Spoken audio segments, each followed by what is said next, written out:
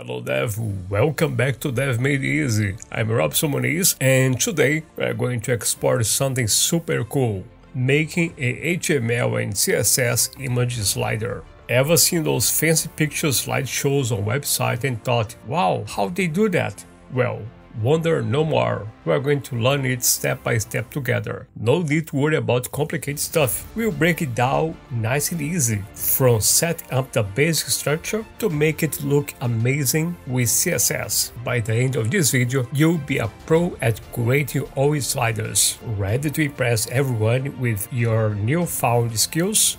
So grab your favorite cold snack and get coffee, and let's dive in. Oh, and don't forget to hit that subscribe button and ring the bell to catch more fun coding tutorials like this one. Ready? Let's do this. Alright Dev, let's get started. We have just this index and also the standard CSS. And let's have a title, HTML and CSS Image Slider. Okay. And underneath this one, let's have a link, connect our markup to our CSS. Okay, now let's create our markup. Okay, it's going to be quite simple. Let's have a main section with the class of container.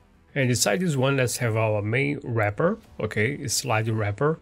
And inside this one, we're going to have the slider and also the links. All right. Inside the sliders, let's have the images. Okay. Each image is going to have a ID of a slide 1, 2, and 3. Let me first give it a picture. Okay, the picture number 1. Let's just duplicate this 2 times. Let's make a couple of changes here. This one is going to be the second picture. This one is going to be the third one. And as you can see, we have also an issue with the slides. It's not slide 1, 1, 1. It's slide 1, slide 2, and now it's slide 3. Okay. Let's see what we have so far. It looks like we have 3 big, huge, and ugly pictures. Okay, but don't worry about. We're gonna fix that with CSS.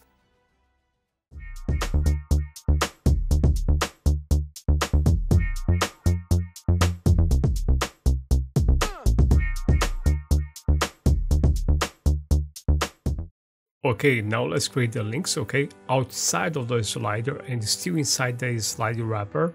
Let's have a div with the class slider nav, okay, and here let's have our anchor tags. Let's create those ones. The href here is going to be pointed to slide 1, 2, and 3. Let me just duplicate this one to the second one, and this one is going to be pointed to the third one.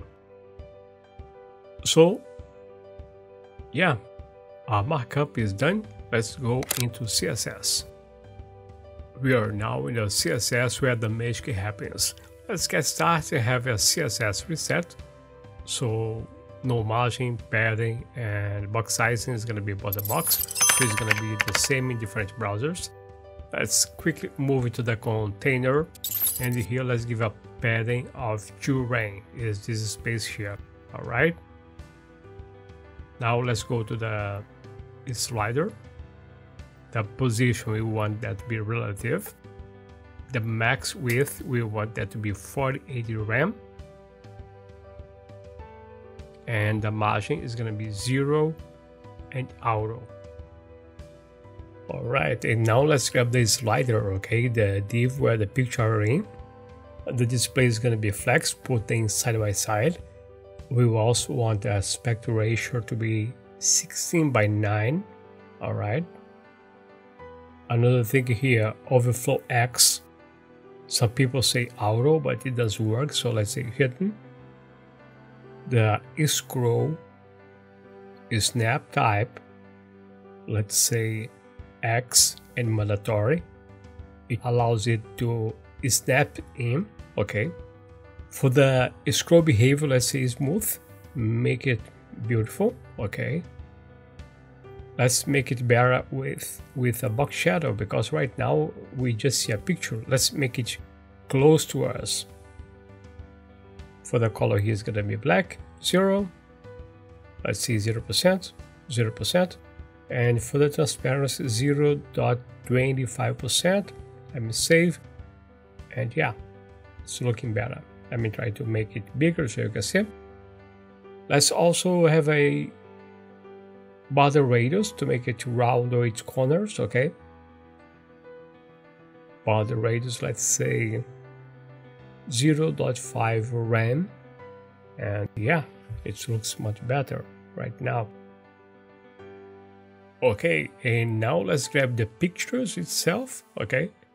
Slide IMG. The flex, let's say 10 and 100% cover the whole container. The scroll snap align, we want that to be to the start, so it always snaps to the start of the picture of the next one. Object fit, we need it to be cover, so it covers the full container and keep its aspect ratio. Okay, as you can see, it's already working nice. And in the next step, let's have the links. Okay, let's create that 3 dots. All right, let's grab now the slider nav. Okay, let's display the navigation items in a row. Let's also add a gap of 1 rem between the navigation items. Let's position the navigation relative to its ancestor. Now we want to place the navigation 1.25 rem from the bottom of its container element. Let's also align the left edge of the navigation to the horizontal center. Move the navigation horizontally by 50% of its whole width, effectively center it. And let's also set the stacking order of the navigation above all other elements, okay, with Z index 1. Alright, as you can see, it's already working, but something miss.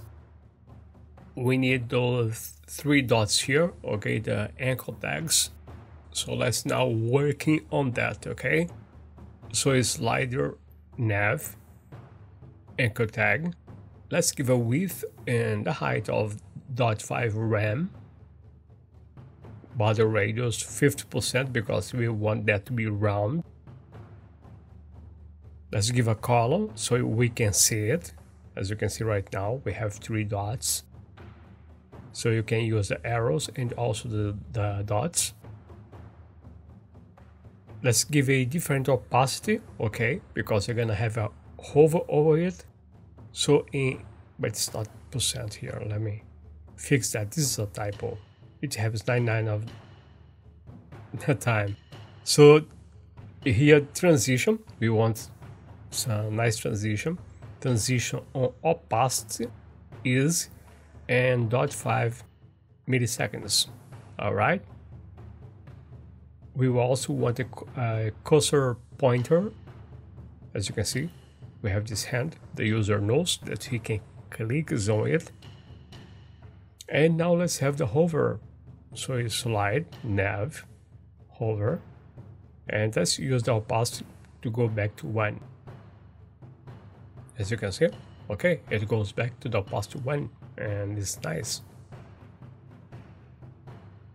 So that's it for today, devs. I really hope you will like it.